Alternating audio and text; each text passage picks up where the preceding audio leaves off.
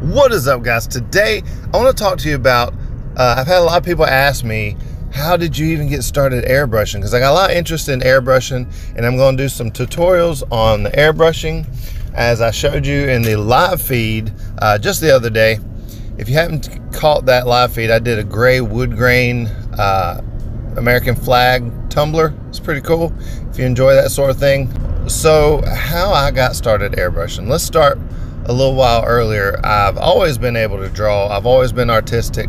I used to sit for hours and hours just drawing comic books. That's kind of how I trained my hand. And if you want to get some practice training your hand, just trace. I know a lot of people say, oh, tracing's cheating, but you got to get that hand to your eye, to your mind. You got to get them all synced up, and tracing is the best practice for that. It helps you get your arm motion to what you're seeing and help you with your proportions. So after high school, everybody's trying to figure out what they want to do. I always wanted to be like an animator for Disney or something. I think that's every kid's dream who can draw. But high school got around and I decided, well, you know what, I'm gonna go design cars. So straight after high school, I went all the way to the other side of the country to San Francisco, and I enrolled in the Academy of Art, and my major was going to be automotive industrial design. That's a fancy way of saying, hey, I draw and design cars. But that's a little too soon right after high school to go all the way that far away from home.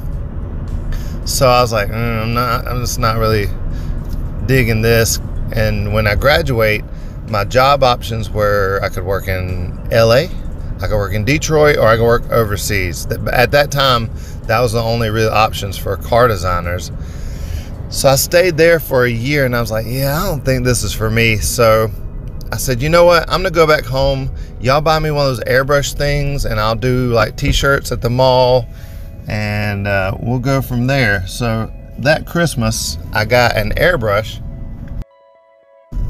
And so I went to the local, you know, you got to figure out what am I going to practice on.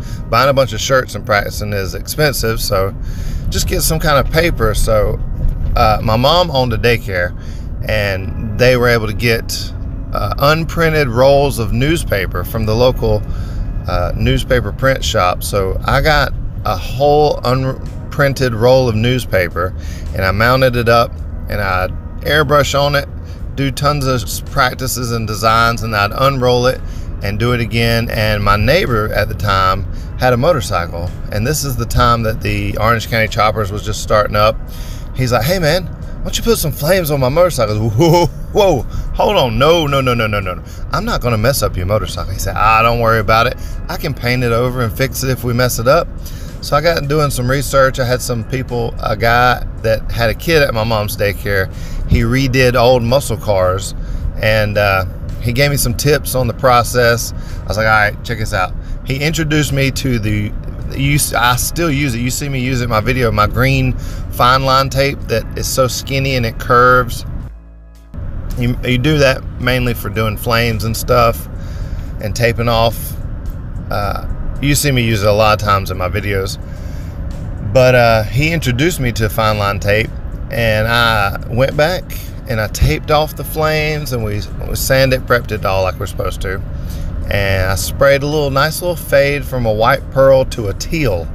And we took the tape off and we sprayed the clear coat on it, and it looked amazing. I was like, holy cow, I could probably do this and make some money. So that's how I started airbrushing. That was probably like 15 years ago. And I've just been airbrushing ever since. And just this past year, you know, as a lot of you know, I decided to make it my full-time gig. I just took a leap of faith and quit my job I worked at a chemical plant where they made plastic, like bottles and stuff. So it's not too good for you.